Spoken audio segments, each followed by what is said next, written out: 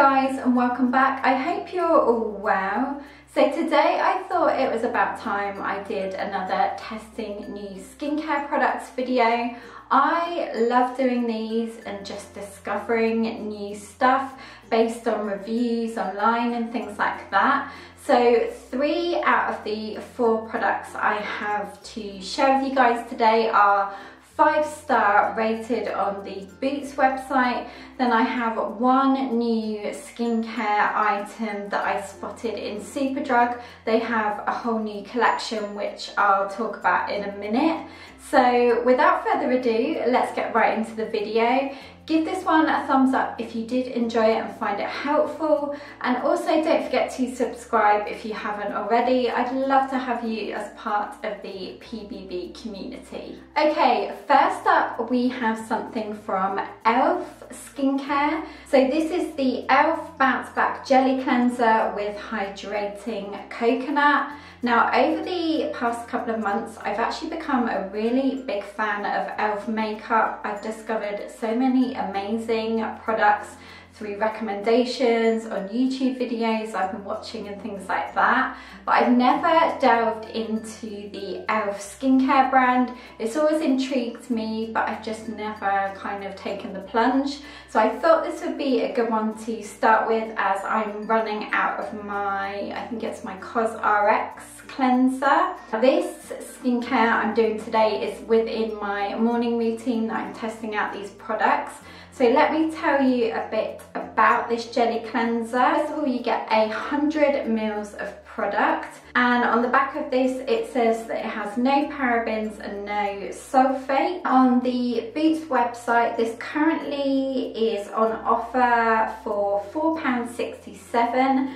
but the usual retail price is £7. The Boots website mentions that this is a coconut infused cleansing jelly, and it's a gentle non-foaming gel that conditions the skin and removes makeup for skin that's clean without feeling stripped. Now this to me actually sounds a bit like the Glossier Milky Jelly Cleanser that I'm a big fan of, and the reason why I picked this one up is because it has 76 5-star reviews. Just like most mornings, I'm going to use this jelly cleanser with my Fourier Luna Mini 3. First of all, I'm going to wet my skin. This has a really nice thick consistency, but it's not too sticky on the hands. Oh, I can smell the coconut in this. Wow, this feels really nice on the skin and actually very comparable to the Glossier Milky Jelly Cleanser.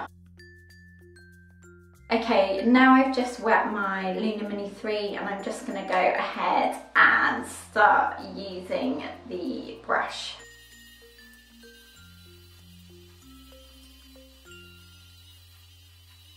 Finally, I'm going to go ahead and wipe off the cleanser with a damp cloth. Wow, I really love this cleanser. It's so simple, it doesn't strip the skin. My skin feels lovely after, it doesn't feel dry or taut.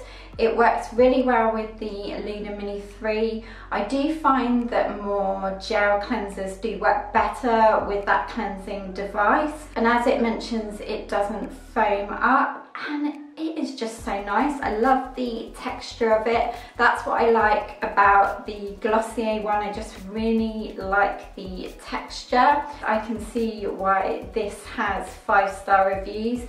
And if you are interested, I would snap it up now while it's under £5. Now I need something to rehydrate my face again. So I spotted, this is new from one of the Boots own skincare brands called Boots Glow.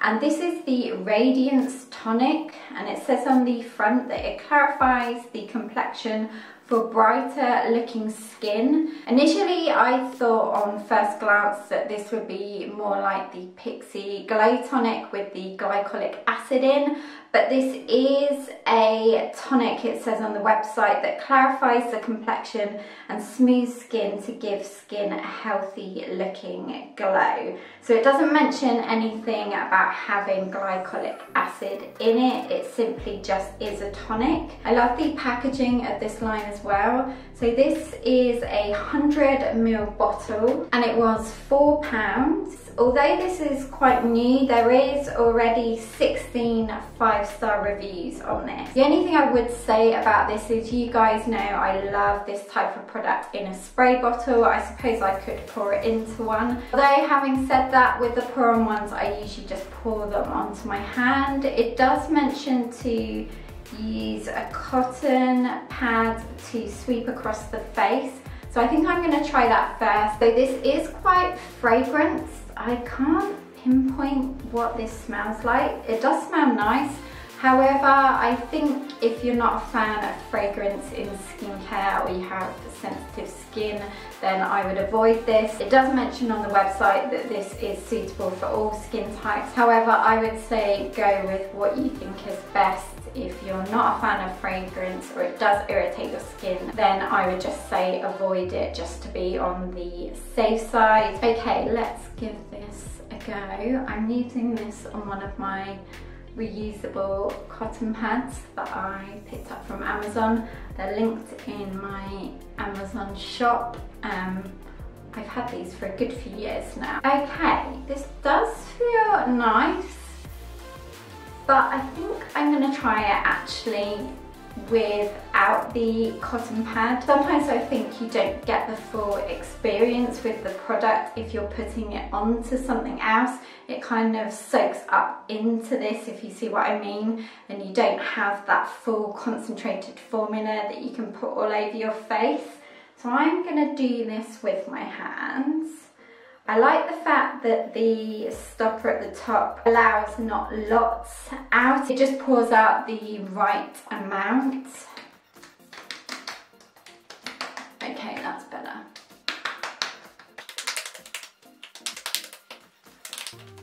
When you pour this on with your hands, I have noticed it does have a slight tacky feel to it. This has definitely done a great job at hydrating my skin, but it is very overpowering, the scent of this. It doesn't bother me personally. I can imagine this would be quite a factor, as I said before, with regards to buying this product. I'm definitely gonna keep using this. I think this is a nice one for morning or evening, and I will keep you updated in a future skincare video. Right, moving on to something that I discovered in Superdrug that's new.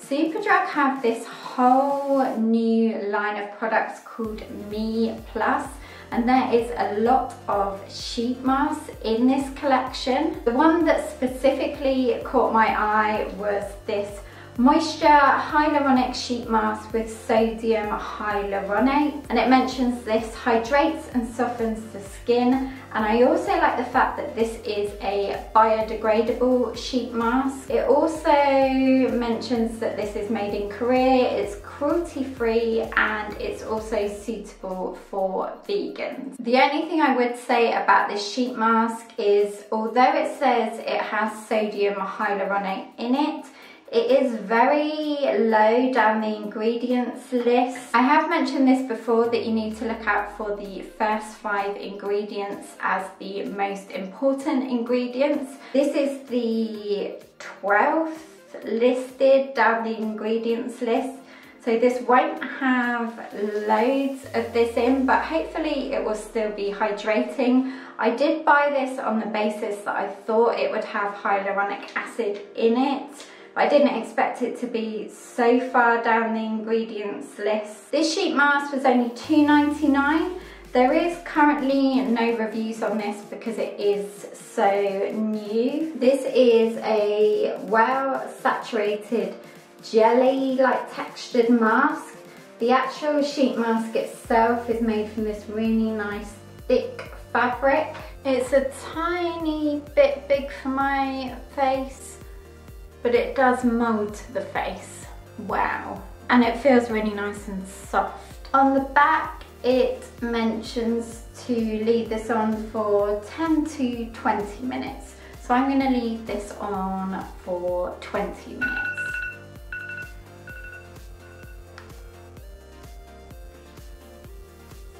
This This sheet mask has definitely helped my skin feel a lot more hydrated. It's for sure given me that boost of hydration, and also it feels very refreshing. So a nice one to do of a morning, but you could also do this of an evening. I love the fact that this is biodegradable, and also the sheet mask itself felt comfortable on the skin. I'm keen to try a couple of others from the collection, so I will let you know how I get on with them. It's just a shame that the ingredients it claims it has on the front are not further up the ingredients list. Okay, finally I have one last product that I'm probably the most excited for.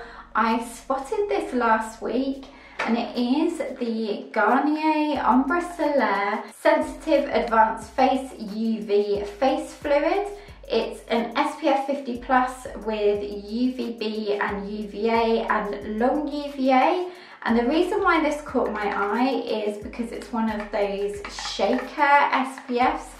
So very similar to the La Roche-Posay one that I've shared with you guys a ton of times before. So I thought I would give this one a go because first of all, this was only £7, so a lot cheaper than the La Roche-Posay one.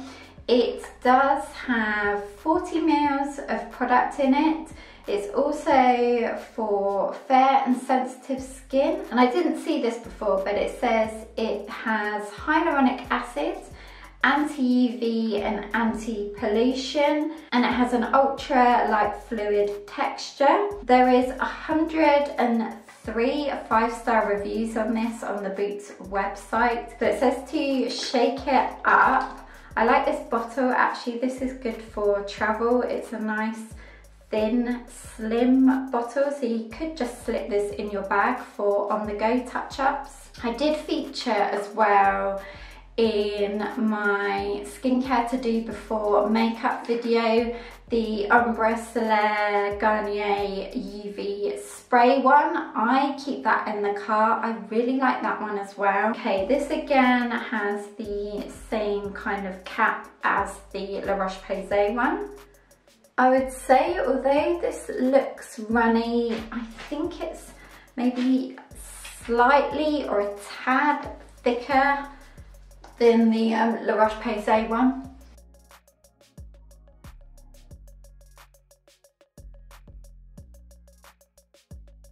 Don't forget the neck, you guys, and the décolleté. I just kind of bring it right down as far as I can. Well, this doesn't leave a white cast, which is really nice. It sinks in more or less straight away. It's a tiny bit tacky, but this is really nice. This could be a new favourite and a good dupe. First impression wise, this is a thumbs up, especially for £7, because SPFs can be really expensive, and I do find it a bit annoying how they are so expensive, especially the body ones as well. So I make sure I always can find an offer, but this was the full price of it. It was £7. So guys, what do you think? Let me know in the comments down below if you've tried any of these products or you would like to try any of these, especially the sun cream. If you have tried it, I'd love to know your thoughts. Thank you so much for watching, and I hope you found this helpful. If you did, please give it a thumbs up, and I will look forward to seeing you in my next video. Take care guys, bye!